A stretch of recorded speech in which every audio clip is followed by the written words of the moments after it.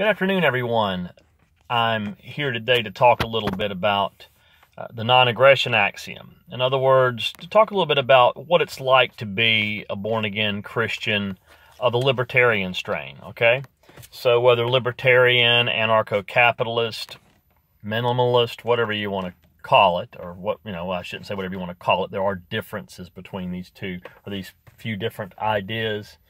I wanted to start out with the Bible. I think the Bible's important, obviously very important. And how do we practice this non-aggression axiom in what we would call maybe an anarcho-capitalistic world, where the government is not there to take care of all these things that we think are essential for the government to take care of? Well, the first thing people are going to go after is they're going to go after Romans chapter 13. All right, there's a Peter passage as well, but I think Romans 13 makes the point very well about obeying the powers that be. And this will be thrown at you quite often if you come from more of an anarcho position. Let every soul be subject to the governing authorities, for there is no authority except from God, and the authorities that exist are appointed by God. Therefore, whoever resists the authority resists the ordinance of God, and those who resist will bring judgment on themselves. For rulers are not a terror to good works, but to evil. Do you want to be unafraid of the authority? What is good? Do you want to have praise from the same? For he is God's minister to you for good. But if you do evil, be afraid, for he does not bear the sword in vain, for he is God's minister and avenger to execute wrath on him who practices evil. Therefore you must be subject, not only because of the wrath, but for conscience sake. For because of this you also pay taxes, for they are God's ministers, attending continually to this very thing.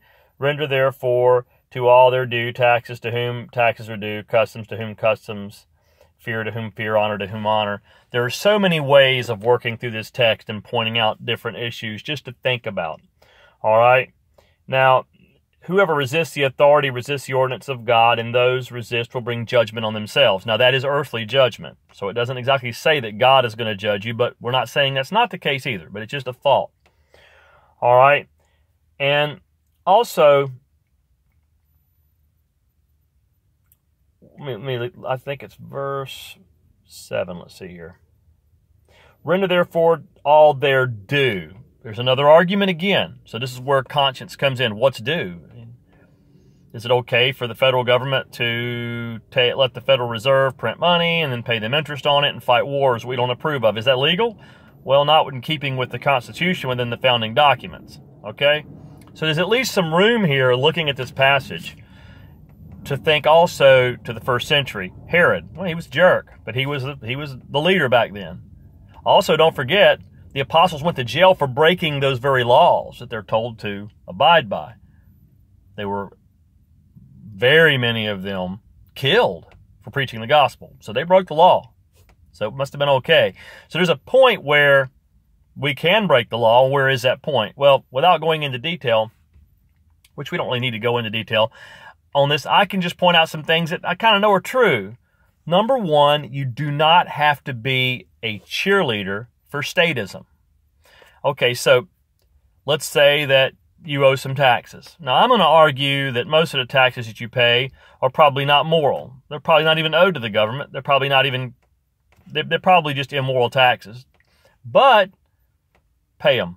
You don't want to go to jail. There's no point in that. However, you don't have to say it's okay, because it's still not against the law to say it's not okay. It's not against the law to say we shouldn't be sending troops overseas to fight wars that are not declared. It's okay. We can legally say that. All right? They're going to try to stop you from saying it. And they might even use the illegally passed Espionage Acts, pull the same stunts that Adams pulled, President Adams, who was a horrible president, regardless of him being in the Founding Father generation, or Woodrow Wilson throwing Eugene Debs in jail. Though Debs was a socialist, I don't approve of that, he got a lot of votes for president in jail, okay? So we don't have to be a cheerleader for the state, just a thought. So go ahead, follow the rules. So you determine where you're going to break the law. I mean, you might be told you can't preach the gospel anymore. Well, you have to decide. Should I preach the gospel? Should I break the law? And also, you need to respect people's freedom of conscience. And this is what's cool. If a fellow Christian has been charged with not paying his taxes, to, let's say, the city of whatever, Dallas, because he finds out that some of his property taxes are going to support an abortion clinic. You're a Christian. He's a Christian. He has a freedom of conscience. It doesn't matter what the law says. Common law, jurors could always negate the law. You can say that law is wrong. I don't even care. It's not applied properly. You can literally. O.J. Simpson's jury did it legally. They acquitted him. They could do that, even though we know he did it. You can say, in this case, I don't agree with it. Because if you can't do that, then we have a trial by government, not a trial by jury. Then the only option when you have trials by government, once the ballot box has been expended, is the ammo box. And I'm very peaceful. I'm a pacifist, except for when it comes to defending your life. So I would really say that we need to not promote that. But the reality is you can acquit. That's the thing. If somebody's child is being taken from him and he believes it's wrong because the social workers are sexually immoral and they're going to take his child, he has a right to defend himself with force if he chooses. So I can acquit him for using force against an officer of the state. I can acquit him. But am I saying I'm going to do it? No, maybe my conscience says I should abide by Romans 13, which that is God's word, and not do that. I can acquit. So there's some things you can do. And also just realize, how important non-aggression is. Not aggressing against people. Not hurting people. Not shooting bullets at different countries. Back in the 90s, people think that the Iraqi war, the first Iraqi war, just kind of ended with Daddy Bush, and then under Clinton, if you'll excuse that noise, I had to run my AC. Under Daddy Bush, under Clinton, things got better. Oh no, they were bombing and bombing and bombing, and they were embargoing and starving children. Madeleine Albright was once asked, were 500,000 Iraqi children's deaths worth it? And she said, yes. That is sick. You don't have to cheerlead that because the USA did it. You don't have to cheerlead hundreds of thousands of Japanese being killed in the bombings of Hiroshima and Nagasaki. You don't have to be a cheerleader. You don't have to be a cheerleader for the death of over 500,000, if not really even 1 million people dead over the most ridiculous, aggressive war ever, the war between the states. You do not have to approve of it. You don't have to hang Lincoln's picture on your wall. Now, you might decide you want to do that. That's fine. But we can support non-aggression, not aggressing against other people. I believe the Bible is clear when it says, thou shalt not steal. Okay? In my mind, Medicaid is stealing. Section 8 is stealing. Now, others view that differently. And so I pay my taxes to cover those things. All right? But no self-righteous Christian is going to look at me and ever tell me, exegetically looking at the Bible, that he or she can argue that Jesus said it is okay to steal money from one group to give it to another group. That's something states do. Now, we see in Romans 13 what their job is to do, but we know they don't always do their job. Okay, we understand that very clearly. They don't always do their job. So we can feel that way. You may not feel that way. You may not think that if my property is absconded from me and I have to pay property tax to educate somebody else's kid or to put my kid in a school of the government's choice, you may think that's okay. I call that stealing. I don't care if you have $10 billion and the other guy's dying deadly, he's dying in a ditch. If the government steals 1 penny from you to give to that man starving in the ditch, that government is a thief. All that government is an intermediary who took money from you to give to somebody else. That's theft. It may sound like the most horrible way of putting it, but in my mind, that's theft. Now, you may see that differently. I have a freedom of conscience, you see. All right? See, my freedom of conscience says I won't drink alcohol. I won't do drugs. I won't do cocaine. But my freedom of conscience says it is a sin to lock a man in a cage for snorting cocaine. And I can acquit him. Okay? That's where we're coming from, and that's what a lot of Christians haven't thought through. Okay? When a police officer who is living in sin with his girlfriend, in sexual sin, arbitrarily arrests somebody for the sexual sin of paying for a prostitute, he is a moral criminal, and his church should call him out for that, if he's involved in a church. But even if he's living with his wife of 40 years and has never had sex out of wedlock, he's still wrong. to take my money from me to build a cage to put that person in for his sin. We need to learn not to aggress against people. That's why so many conservatives are looked at badly now, because for years conservatives have thought it's okay to build a cage, to lock somebody in that cage for committing certain sins that are not aggressive against other people. All right? Now, if the man's having sex with a 12-year-old and he's 30, okay, there's a problem. That's aggression. All right? And different people will determine that different ways, but I would argue that's aggression. That's wrong. That's statutory rape, and I believe that is a valid law. Now, thou shalt not kill. Now, I say don't aggress against somebody's body. Now, the pro-life or the pro-abortion movement says don't aggress against my body. That's one of the most ignorant arguments I've ever heard, because as soon as you go in and you remove that baby with that separate set of DNA, that baby with his own systems, whether he's viable or not, that's arbitrary. The moment you hurt that child, you are a murderer. Okay? So while I don't have the authority to put you in a cage for snorting heroin, if you want to snort it, I don't have the authority to put you in jail for having any gun, whether it's automatic, semi-automatic at all. I have no authority to put you in a box or lock you up in a cage for protecting yourself that way. I do have the moral authority, the higher law, to stop you from murdering your baby. That's wrong, because that's God's image-bearing child. Now, here is how we should live if we're anarcho-capitalists. And I believe it was one of the best ways it could have ever been put, the way Jesus put it.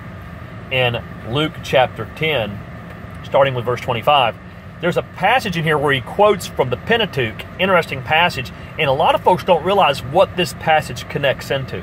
All right? And behold, a certain lawyer stood up and tested him, saying, Teacher, what shall I do to inherit eternal life? He said to him, What is written in the law? What is your reading of it? So he answered and said, You shall love the Lord your God with all your heart, with all your soul, with all your strength, and with all your mind, and your neighbor as yourself. And he said to him, You have answered rightly. Do this and you will live. That's a great passage. Love your neighbor, love God, the basic law. Okay? All wrapped up in that. But a lot of people don't realize that one of the greatest stories in the Bible, one of the most memorable stories in the Bible, one of the most memorable parables, is the example that Jesus directly gave this lawyer to explain that. Because that lawyer said, and he, wanting to justify himself, wanted to be righteous before himself, said to him, Who is my neighbor? And guess what story Jesus told? He told the story of the Good Samaritan. He takes a man who is despised by Israel, a Samaritan, what they call a half-breed, and says, guess what? This is a very modern, I could read the passage, but I hope you know the story. But there's a dude on the side of the road. He's been beat up and left for dead by bandits. And this Samaritan, this half-breed, comes by and takes care of him. Binds up his wounds, puts him in a basically a Motel 6. And when I preach God's Word, I do read the Scripture in more in detail. I'm not trying to be Stephen Furtick here and be, cool and hip. He told the guy that this is how a modern guy would do it. The modern person goes down to the Motel 6 and says, Hey man, this guy's in really, really bad shape. He has a hard time getting around. How much is your room per night? $60? I won't be back for 2 weeks. You seem like a trustworthy guy. So $60 for 2 weeks. Can you give me a bargain maybe? The guy says, yeah, I'll cut you a break. I'll let him have the room for $500 plus tax. Let's say that's $600. The guy says, right here, man, put $600 on my Visa card. Ching. All right. Here's another $500. There's a guy down the road. He's a doctor. He's a friend of mine. He'll come in and look after him for not very much money, but you keep up with it, all right? Here's my doctor friend's name, John Smith. Here's his phone number. Here's his email. Once that money runs low, or if I'm not here in 2 weeks, you've got my Discover card number. Charge on, or my Visa card number. That's what this guy did. And we are called to help and called to assist other people. So whether we agree that it's okay to take money from somebody else to pay for Medicaid or not, God calls us to help other people. And I won't even go into the fact that if the government wasn't doing 90% of what it's doing, which is wrong anyway, we'd be a whole lot better off. If we required a declaration of war to shoot one bullet, that'd be nice, man. One bullet gets shot. One troop gets sent somewhere, declare war. They won't do that. Okay? If the Federal Reserve could not just print money and the government had to tax you for all these wars, it'd be awesome. But you know what? No, regardless of how wicked the system is, and we can secede from whatever parts we want to secede from. You can secede from vaccinations. You can secede from the medical industry except for emergency care. You can secede from the education system. You can secede from the media. You can secede from the cities where everybody's moving to. You can secede from that. But you're still going to be stuck. You're on the hook. The criminal's going to get you. You're going to pay some taxes. You're going to be forced to support things you don't want to support. But you're still called to help other people who are in need. So when someone looks at you and says, look, you're just no good, you have no compassion, you don't believe everybody has a right to education. If that person doesn't believe a person has a right to exit his mother's womb without being poisoned, that's not even worth answering, okay? They have nothing to back themselves up with, and they very seldom read their Bibles. If you believe it or not, this is how ignorant people are on the streets about the Bible who try to use the Bible. There was a lady who got one of InfoWars guys, Owen Schroyer, going about abortion. God bless Owen, God bless InfoWars. They are very pro-life. Well, he was trying to defend human life. This lady mentioned Numbers chapter 5 and saying that starting in verse 11, the priests are told how to do abortions. That is so not true. That is such a perversion of that passage. Owen didn't know the scripture very well. Owen said something about New Testament versus Old Testament, this, that, and the other. He didn't really have a theological response. But there's a strong theological response. Read about that law concerning unfaithful wives. It's got nothing whatsoever to do with going in and removing a baby and killing it. Just read that scripture. All right? Well, God bless you all, and realize that you can be a good Christian without being a socialist, a neocon, a conservative, that you can believe in non-aggression against anyone, including the unborn, and be a perfectly fine Christian, but follow Christ. Because people can abuse your rights all they want, but if you're not sold out to Jesus Christ and serving Him and understanding you are a sinner, lost in need of Him, all of this political stuff's going to do you no good. God bless.